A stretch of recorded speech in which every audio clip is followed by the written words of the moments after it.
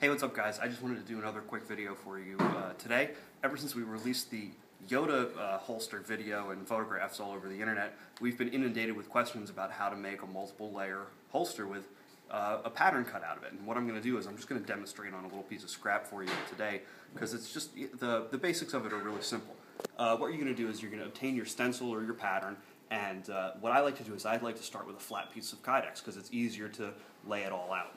So you'll take your pattern, tape it down to the Kydex, and when you cut through, what happens is as you cut through the paper, your blade will leave a trace of where you need to cut, or you can just draw it freehand if you'd like. I've drawn it freehand on this scrap in order to show you how we do this. We don't have a water jet cutter or a router or any kind of laser cutting equipment, because that's expensive and we don't really do a whole lot of this that often. Additionally, I've heard from a number of sources that laser cutting or engraving Kydex has a potential to release some really hazardous fumes and also shorten the lifespan of the laser device, so we stay away from that.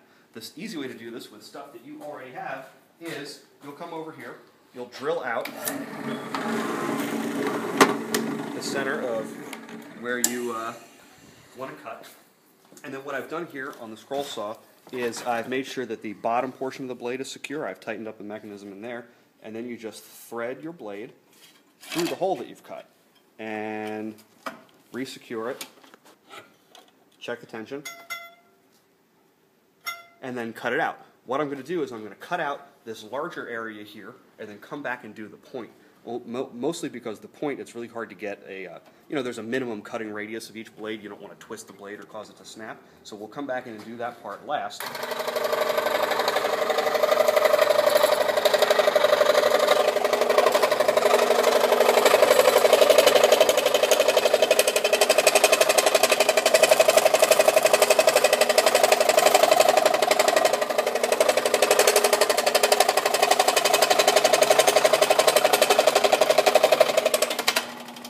So we've done this very coarsely and generally just for the purposes of this quick demonstration video. So what I'm going to do now is I'm going to come back in here, cut that out, and there you go. Now you can accomplish a sharp point. And what I'm going to do after this, obviously, is clean up this inside edge with sandpaper or a blade, and then to add it as a third layer, I presume you've already formed your front and back halves of your holster. You'll take those and you'll heat this third layer up and just lay it over top of the front half of the holster, with the mold or your positive still in there, and form it.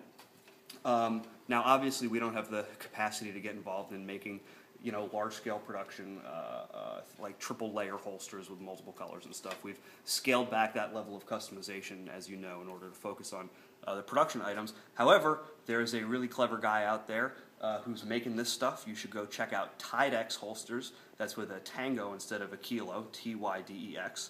And I'll post the link to their Facebook page in this video, because they're making some really cool stuff, and I think you should check them out if you want to get involved in purchasing some sort of 3-level highly decorated holsters.